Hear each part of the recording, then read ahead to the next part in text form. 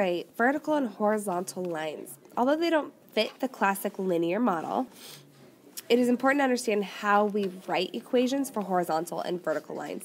The first exercise will illustrate the idea. Never forget, though, that when we create an equation for a curve, it simply describes what all points on the curve share in common. So, let's look at this first horizontal line.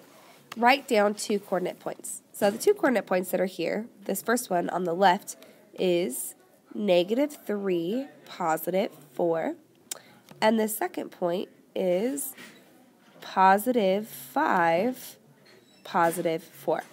So what they have in common is that their y is 4. They both have y equals 4. So this line's equation is going to be y equals 4. Let's look at this next one. 2 coordinate points. So the first one is 2, 4. And the second equation is 2, whoops, sorry, that didn't make sense, is 2, -1. What they have in common is that x equals 2, so our equation is x equals 2. Pretty simple, right? They're so simple that you will often get them confused later because you don't really seem like typical linear equations. So the trick is, for a horizontal line, that's when y equals the number that's the same all the way through. And a vertical line is when x equals the number that's the same all the way through.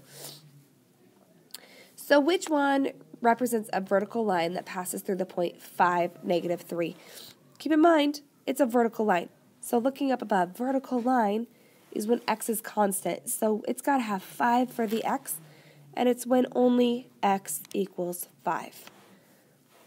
Y equals -3 is going to be a horizontal line because that's y equals a constant. And the other two are going to be a diagonal line because they're y equals mx plus b. It's important to be able to quickly and accurately graph vertical and horizontal lines as well as give their equations. So, letter A is a vertical line, so it's going to be x equals, because it's an up and down line, the x does not change, and at that line, x is always 3. Letter B is also a vertical line, so it's x equals, and it's when x, what is x every single point? X is always -4. Letter C, that's a horizontal line, so it's going to be y equals, and it's y equals 1. The other thing that's really important to pay attention to is that for letter A, it is never crossing the y-axis, so it will never have y in the equation. Letter B never crosses the y-axis, it will never have y in the equation. Letter C never crosses the x-axis, so it will never have x in the equation. All right, letter D. It's a vertical line, never crosses the y-axis, so it will never have y in the equation. And in this one, x is always 5. This is a horizontal, so y is always 4.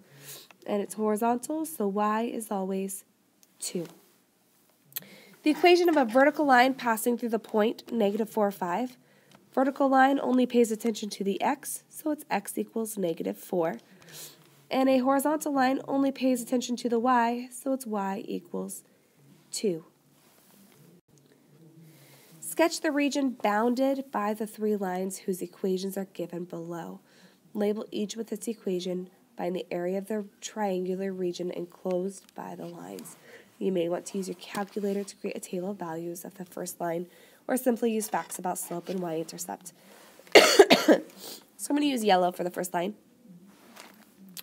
The y-intercept is -4. The slope is 2, so that means up 2 over 1, up 2 over 1, up 2 over 1, up 2 over 1. So this is, we're going to pretend that's a perfectly straight line. My next one, x equals a -1, so we go where x equals a -1, and that's going to be a vertical line.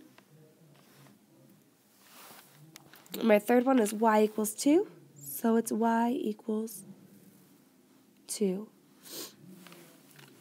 So the region that is bound by all 3 is this section right here. And it says to find the area of the triangle. Well, this one is something we haven't gone over before. It's using the Pythagorean theorem. So I'm not going to go over the Pythagorean theorem yet, but what I'm going to do is we're going to see if we were to sketch and make this a whole rectangle, what would the area of that rectangle be? Well, this side length right here is 4, and this side length right here is 1, 2, 3, 4, 5, 6, 7, 8. So 4 times 8 is 32, but since we're doing the triangle, which is half of it, we divide it by 2, so the area is 16 units squared.